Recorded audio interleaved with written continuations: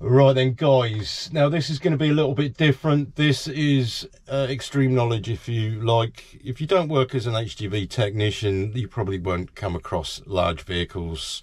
HGV technicians, obviously, you know about air brakes, but if you are in a situation, grid down, apocalypse type, no rule of law, and you have to move a vehicle for one reason or another, whether it's for acquiring commodities or you have to move it out of the way, okay, you don't have the keys to the vehicle, then you have to find a different way of doing it. Recovery drivers will wind brakes off, and this is what we call it in the trade, is winding the brakes off, or the brake chambers, to release the park brake or the spring brakes, so that leaves the brakes disabled in the parking facility, okay. So how does an HGV work? Well, generally what we have on board a unit like this, any of them, they'll have an air compressor. It fills up air tanks, reserve tanks, and then as you apply the foot brake, it pushes air down to the brake chamber and applies the brakes, okay. That's quite easy. Actually, there's a lot more involved in that, but that's generally what it does, okay. Now, it's the park brake that is more important, because that relies on no air. Okay, because it's mechanical, like your car, when you pull your handbrake up, okay, that's mechanical. It's the same with trailers and with trucks. Anything with spring brake chambers on, okay, that's the park brake. And you can usually tell that because it's got two chambers on it, yeah? So, what happens is when you have your park, okay, and you pulled your vehicle into park, yeah, I'll just show you this thing here. You pulled it into park, that vents the air out of the brake chambers, yeah? If a lorry has no air in it, it will be the same thing. The brake chambers will, or the spring brakes will apply themselves, okay? That's the trouble you have. So what I'm going to do is teach you about winding brake chambers off, and this is actually quite serious, because you don't want to be messing about with brakes unless you are in a Mad Max situation where you need a fuel tanker, something like that, and you have to split the unit and the trailer, so you've got your own vehicle to move the tanker, or you can tow it with something else, okay, which is highly unlikely a loaded vehicle. But there might be a time when you need to move it out of the way, just simply as that. So chock wheels when you're winding brakes off, okay, and be very, very cautious about it, because these vehicles are very heavy, okay. So I'm going to explain a little bit more about the brake chamber. You'll understand about that. It's a little bit of prep and knowledge for you, mechanical prep and knowledge, because don't forget, when you are a mechanic as such, well, you've got a toolbox and you have all these little problems to solve, and this is one of them. Yeah, you watch any movie 28 days later, 28 weeks later, yeah, the roads are chock-a-block, aren't they? They're just scattered with vehicles everywhere, and if you want to acquire something, you're either going to have to find a way around it to get it, aren't you, or you're going to have to pull it out of the way. Yeah, generally the heavy stuff is always for the heavy guys. There'll always be somebody with the knowledge somewhere, but if you haven't got that guy, you are that guy. That's as simple as that, okay. Now, I've left this till after the Canadian truckers, protesters, sorry. I've left this video till after them, simply because I don't want anybody knowing how to do it and getting themselves killed at the wrong time, yeah. Shit down, a grid down, shit hits the fan situation, it's a completely different ball game, isn't it? You kill yourself, that's tough shit at the end of the day, isn't it? Nobody's liable, are they? A little bit of knowledge actually is very harmful. More knowledge is okay. Now, what can I teach you about HGVs? What do you want to know? Yeah, actually, no.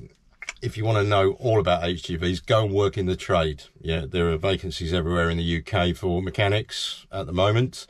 But a little bit of knowledge that will get you out of the shit might just save your life, or save the life of a community, just like they did in Mad Max, remember? Yeah, they had that tanker, didn't they, in the truck?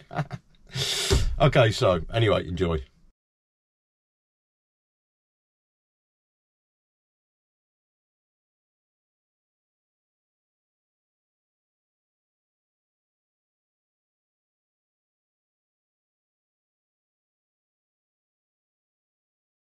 Right then, as I said, there is a compressor which needs to supply air constantly to the vehicle, supply reserve tanks, and usually have a gauge in the cab which will show you how much air you have in the tanks, usually about 10 bar on a DAF.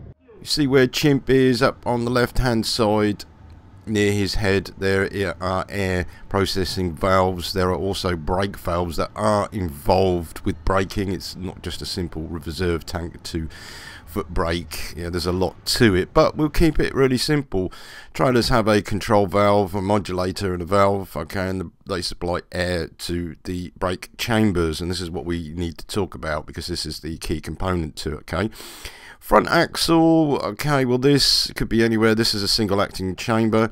This is on a drive axle, which also is single acting chamber, which only works with the foot brake. So it's the brake's free running until you put your foot on the brake, and then it will operate. Okay, yeah, fairly simple. Whereas this is a spring brake chamber. Okay, you need air in it constantly to keep the park brake spring off while the wheels are running free, and then when you put your foot brake on, the front chamber, when it's got air in it, will put the foot brake on. Okay, it's as simple as that from this point of view.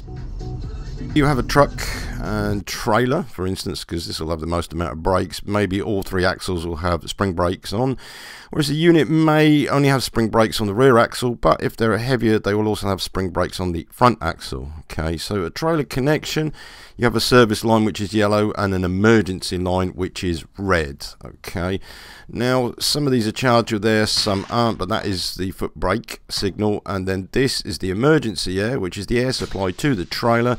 No air supply means the brakes will come on. That's also a breakaway facility. EBS, ABS lead here is only electronic signals to get braking efficiency, but it's these two which are important. So on a trailer you have a park and shunt valve. Okay, pull the park, and what happens, it evacuates the air out of the rear chamber, and the brake via a spring is applied. Okay, so the brakes go on. You push the park in, and it gives air back to the chamber via the emergency line, and you'll see the brakes come off. Okay, that's with air if you have air. Okay, now these are drum brakes. Now it does take a time for them to charge up and the brakes, handbrakes, come off. So here's a brake chamber. This has this is spring brake chamber. In the rear here you have a spring diaphragm. Okay, that's the park facility from this way back. So when the air is in on the emergency side, which is this black line, it pushes a spring via a diaphragm. Okay, so it's ready to roll. Okay, this yellow line here is where the foot brake is, and that's only operates the brake when your foot brake is applied, okay, via the Susies. If the Susies are not connected, the brakes will be on the trailer, but it could be the service line, which is an air supply, or it could be the spring brakes holding the brakes on. That is an unknown because trailers are manufactured differently. Not to worry about that. So when you pull the park on in the unit, it applies the spring brake chambers in the unit, or the prime mover, or the truck, depending on what you got. But the trailer acts differently. While it's connected, it very much depends on the vehicle, the towing vehicle, because DAFs, for instance, will charge the service line when the park brake is on, whereas Scanias won't, or Volvos don't anyway. So this one here, the air is actually charged, so the brakes are on the trailer as well. The emergency line is connected, okay, so the spring brakes will not have been applied, so you see that there's air in that part, whereas this one, it's not until I let this off that the spring brake chambers will apply themselves. Now this is a park and shunt facility. It's not on all trailers, but you pull that the park is applied. Okay, if you push both of those buttons, the brakes will be disengaged, so they will roll if it has air in the trailer. So usually what we find, we've either got drum brakes or disc brakes. Now you can see here is a spring brake chamber on discs. Yeah, this also is disc brake. Same arrangement, it all's the same. Spring brake, the body, and then the front part, which is the service. Okay, back part, never disassemble that because it's got a huge spring in it, whereas this one you can undo. You can actually undo that and change the brake chamber if you need to, but this has been disengaged at the moment. The park spring has been disengaged, whereas this one, similar sort of thing, different type of brake chamber. It's actually got air in there down the emergency line, which will release the brakes, so the brakes are rolling. Okay, if you apply the service, it will apply the foot brake, or if you disconnect the air from the front of the trailer, the brakes will come on. Okay, so these are piston style brake chambers. Okay, which is, yeah, they're actually more expensive, but That's what you'll find on rear axles, on discs or drums, whereas this one here, okay, this one is drum brakes. Difference is it has a slack adjuster camshaft, and you can see the brake drum there, but they all operate the same way, okay. So you can see the drum there where my foot's pointing to. The slack adjuster basically connected to a rod. Yeah, it just pushes the brakes on as it's been applied. So this type of vehicle will have a combination of discs and drums. This is an 8x4.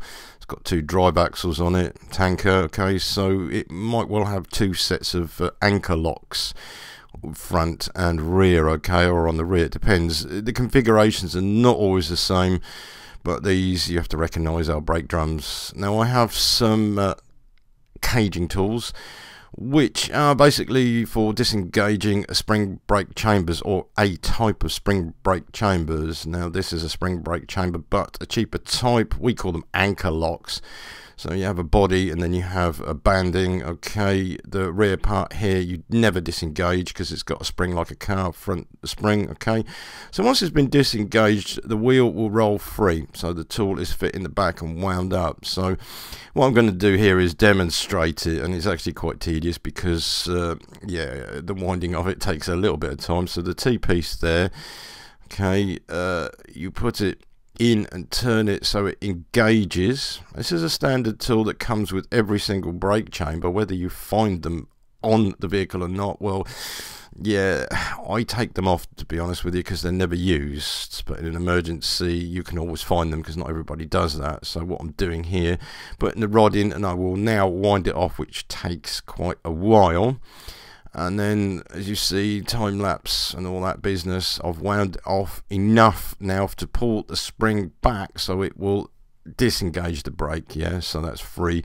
Same thing here with this type of anchor lock. There is the stowage for the tool. You can always find them, okay, whereas this type here, the piston brake, there is a nut which you can wind off on the rear there, so that's a lot easier. So in a survival situation, and I mean a serious SHTF, where you have a truck which is disabled, you can wind the trailer legs down, disconnect it, wind the brakes off on the rear axle, for instance, disconnect the 5th wheel, and then pull the unit out of the way so you can put another truck underneath it. Or use a towing vehicle if you disable all the park brake facilities on the trailer and the truck, or just the truck, depending on what you need to acquire, and then tow it. But just remember, when there are no brakes, there are no brakes, unless you are using air, and then you don't need to use the wind off tools, okay. So it's a little bit of education that I've imparted to you. Use it wisely. Right then.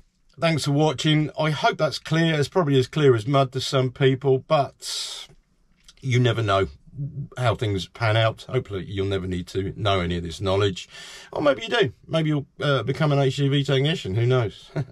Anyway, until the next video, I shall see you later. I've now got to go and put a clutch in a Land Rover.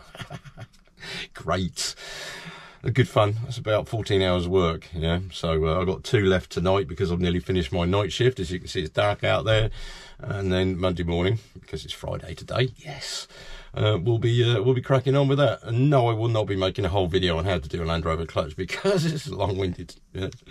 Anyway, be seeing you later.